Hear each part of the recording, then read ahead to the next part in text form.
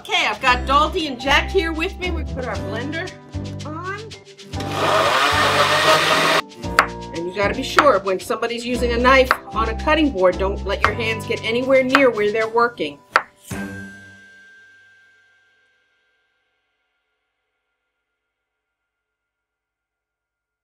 Okay, I've got Dalty and Jack here with me. We're gonna make a creamy carrot dip, so why don't y'all get your hands washed and we'll get going. And this dip can be used with any vegetables that are Georgia grown, so depending on what season it is and what's available, that's when you would use it with different vegetables.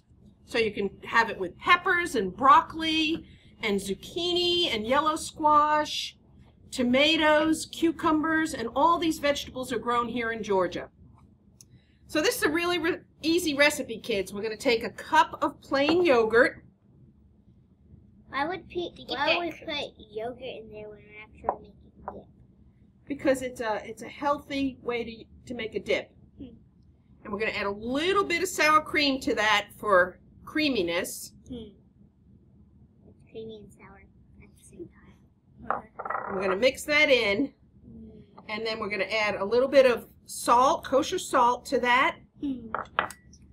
And some onion powder.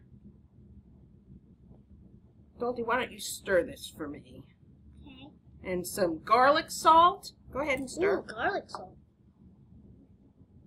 Is that the time? And then a little bit of black pepper. Is garlic salt what you use on garlic bread too, or no? You can use garlic salt, garlic powder, or fresh garlic. We're going to add a little bit of paprika to that. What's paprika?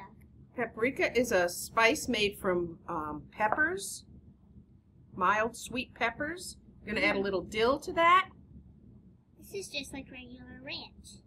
And a little bit of celery seed.